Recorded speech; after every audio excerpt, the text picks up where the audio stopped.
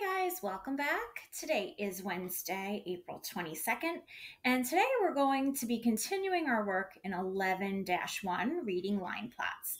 We're going to be using workbook page 595 as our guided notes today, so make sure that you have that page out in front of you.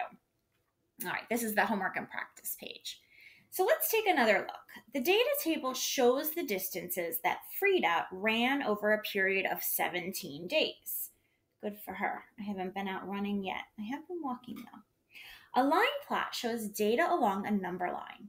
Each dot represents one day. An outlier is a data point that is very different from the rest of the data. And so we've talked a lot about that, an outlier. And so let's do that first. Which distance is an outlier? I'm going to zoom in a little bit on Frida's daily running distance. I'm a little jealous of Frida, I'll be honest. And it looks like there is one dot that is kind of separated from the other dots right here, right? So it looks like 5 miles is the outlier, right? Because it's not close to these other distances over here.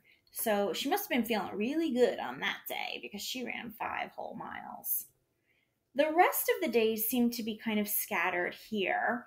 And it looks like these are all of the distances, and it shows how many days she ran those distances. So like a half a mile, she did that twice. So that's why there's 2 dots, right?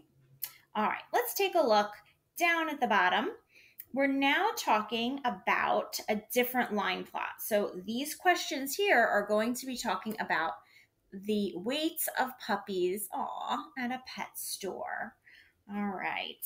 I feel like now's a really good time to get a puppy because we're home so often. I don't know how many of you guys are begging your parents for puppies, but I know we have a few members of our family who are doing the same. All right, so these are pounds of puppies. I guess the weight, how much they weigh. And puppies are tiny, so they probably just weigh a little bit. So it looks like, let's see, 1, 2, 3, 4, 5 puppies weigh only 3 pounds. I mean, that's really tiny. I bet they're super cute.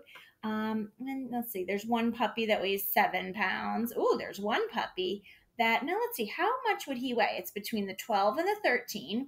So I would say that would be like 12 and a half, or now that we know decimals, we could say 12.5 for that little guy there. Or should I say big guy? All right, number 1, identify any outliers in the data set.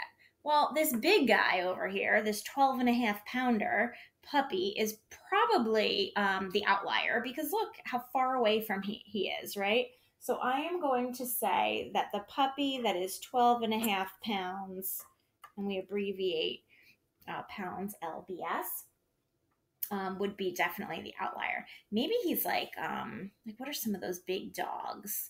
Those Great Danes, or I have a neighbor who has a giant dog. I mean, this dog is big. I can't remember what it's called, but it's a big one. Which weight is the most common? Well, the most puppies are about 3 pounds, so I would say 3 pounds is the most common. How many more puppies weighed 3 pounds than 7 pounds? They love to ask these how many more questions.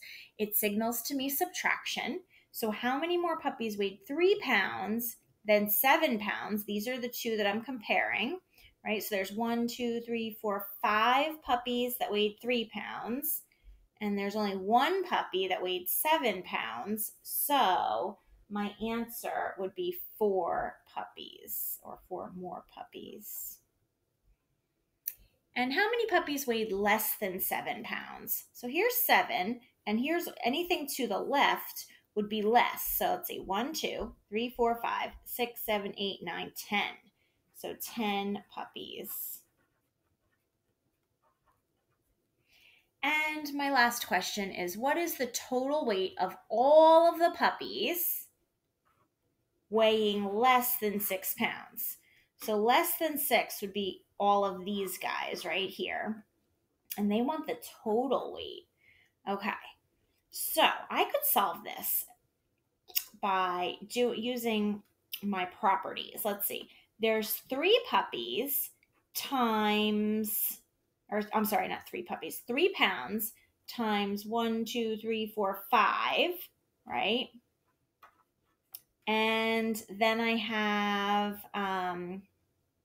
plus, I have 4 times 1, 2, 3, right? Plus, I guess I really should have had my parentheses over there. Plus 5 pounds, right? And there was 2 of those. And what does that give us? So, sorry about that. I have 3 times 5 would be 15, plus 4 times 3 would be 12, plus 5 times 2, which is 10. And if I add that all up, what do I get? Let's see. I think it would be 37 pounds. All right. And so that would be the total weight of all the puppies that are less than 6 pounds.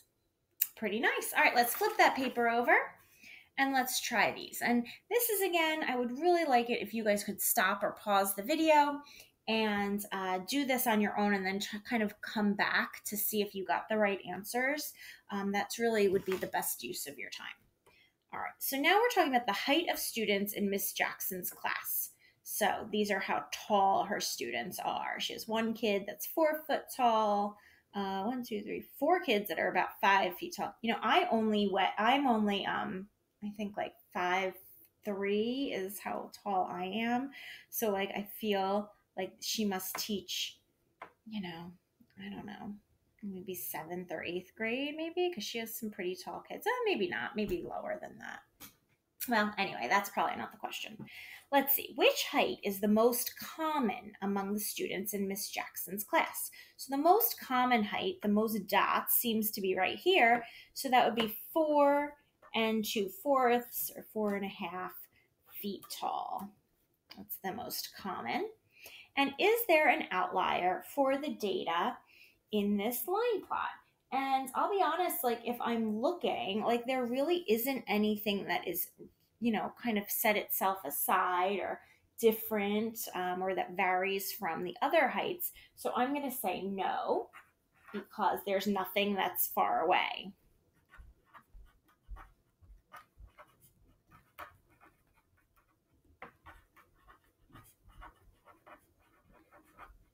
All right.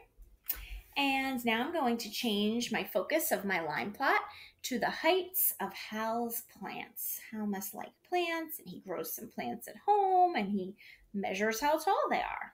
All right, good for you, Hal. All right, so he's growing some plants. He has a lot of plants. Wow, look at all those dots.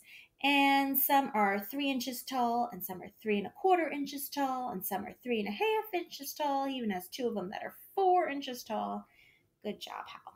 So based on the line plot, how many more plants are less than 3 2/4 inches than are greater than 3 2/4 inches? Explain. All right.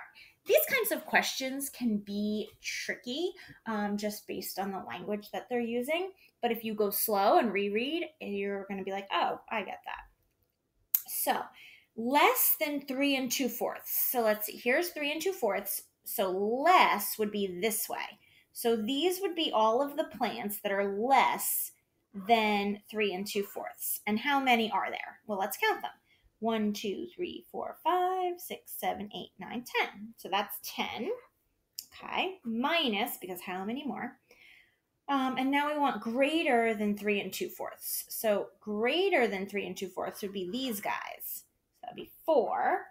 And when you subtract 10 minus 4, you are going to get the answer of 6. So 6 more plants would be your answer. So not too hard after all. Now they want us to write a question that can be answered by using the line plot. And then they want us to give the answer. All right, I don't know, maybe we could ask, and there's lots of questions that we could ask, but maybe we'll do how many plants were measured in all, right? Does seem like a lot.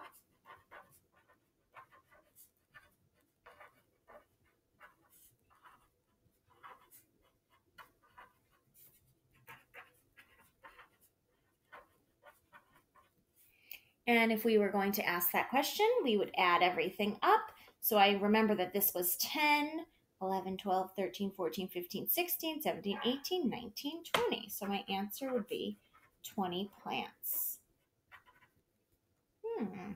I could also ask, this is a common question, like what was the difference between the tallest and the shortest plant?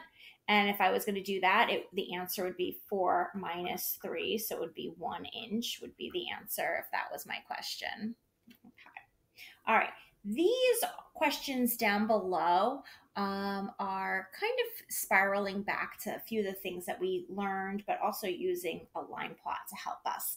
So it's talking about the amount of flour used in cookie recipes. Have you guys been like doing a lot of maybe baking over this quarantine? I know I've made some pumpkin bread, I've made an apple pie, we're making brownies almost every day.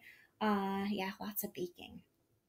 So the number of recipes is represented by these dots here. And these are the cups of flours. Okay, so how many recipes use 2 cups of flour or more? So here's 2 cups, and over to the right would be more. So it would really be all of these, right? 2 cups or more. So let's see, 1, 2, 3, 4, 5, 6, 7. I would say 7 recipes. So C would be my correct answer. And the last question for today, how many recipes are represented by the line plot? Like in all, I guess. So we had 7 here. So 8, 9, 10, 11, 12, 13, and 14. So my answer would be choice D. And it's as simple as that.